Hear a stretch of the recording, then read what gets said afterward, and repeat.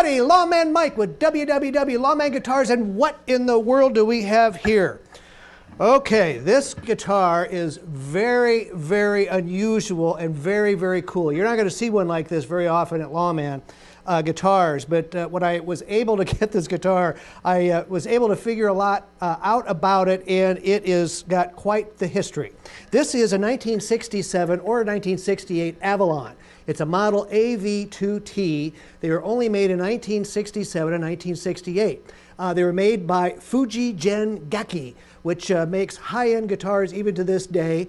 Back in the 60s, they were the high-end Tisco guys. I mean, if you're having your Conrads made or a lot of your Ibanez's back in the day, they were being made in this factory. These were the guys that knew what they were doing and built your better made-in-Japan guitars. Now, again, why am I demoing this made-in-Japan guitar? Well, this is known as the Shaggs Guitar. Now, you're going, Shaggs? I'm going, yes, Shaggs. Now, let me tell you a little bit about Shaggs.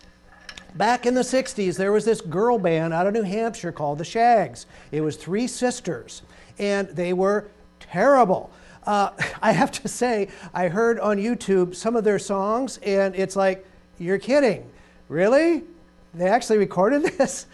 You'll have to go check them out yourself. But you know what? They got a following because Frank Zappa, probably in his own Frank Zappa way, made all kinds of noise about the Shaggs back in the day when they were around and said, oh, they're unbelievable, they're the great, nobody understands the Shaggs but me, and I can see why. But anyway, Frank Zappa made such a huge deal about it. The Shaggs had kind of a following. And these poor girls, I mean, they were just not that good. But they recorded these songs. They were part of a family. They were just three sisters. And they took lessons from this guy who had an Avalon array of guitars. He imported some guitars from Japan called Avalons. And so they bought them from him, and they played an Avalon guitar just like this and an Avalon bass just like this. I'd love to find the bass and have the set for you.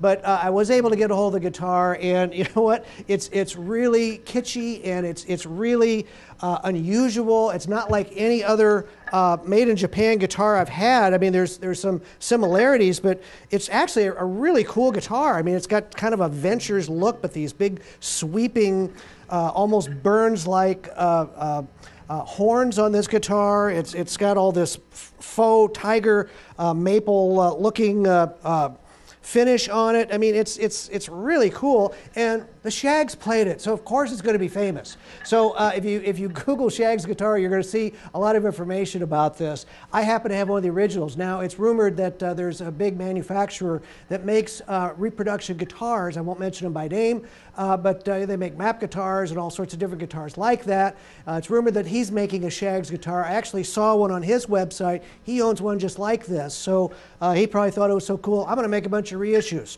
So you're probably going to see these floating around. If you're looking for an original, I got it. Okay, so let's talk about the guitar. It's got two pickups. And it's got these single coil. I mean, I've seen these on Conrads, some of the Tiscos, and a lot of different guitars. They're very strong pickups. They're not weaklings. They're very, very strong. So I'm playing it here on the neck side. I put it in between. This little knob here acts as a pickup selector. There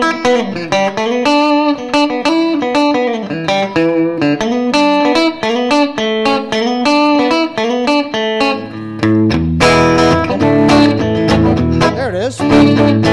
So that's the middle position. And then you go all the way to the back.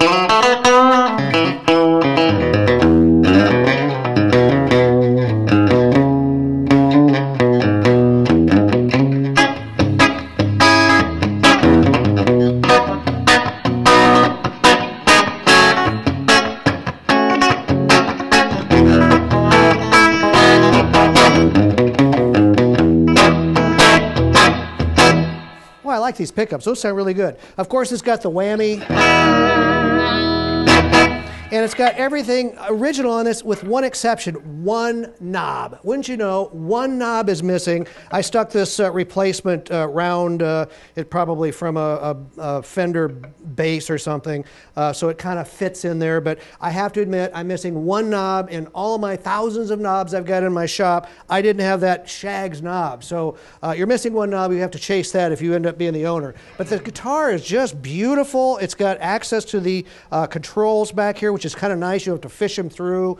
Of course, it's got the big heavy neck plate on it. It's got these really high quality tuners. But I got to tell you, look at that headstock. I mean, my goodness, that thing is so cool. It's got this huge string tension thing on here. It's got inlaid Avalon on there. It's just beautiful, and the rosewood fretboard on it is very, very nice.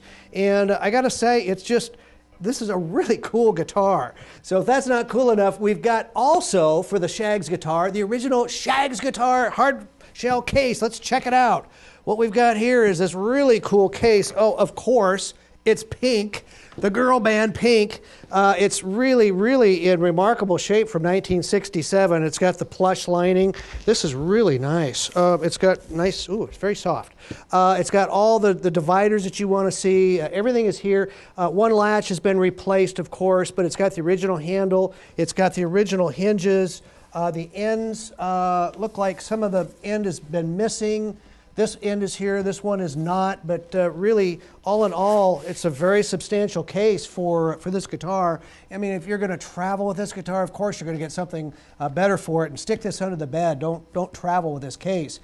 This is the original case. It fits it perfectly. So, for those of you who are the Shaggs girl band followers, I've got the guitar for you, a 1967 Avalon Shaggs guitar. Comes with a hardshell case, set up perfectly, plays great, everything works on it. You can only find it here at www.lawmanguitars.com. I hope you'll check in on all of our really cool guitars out. Thanks a lot for watching today.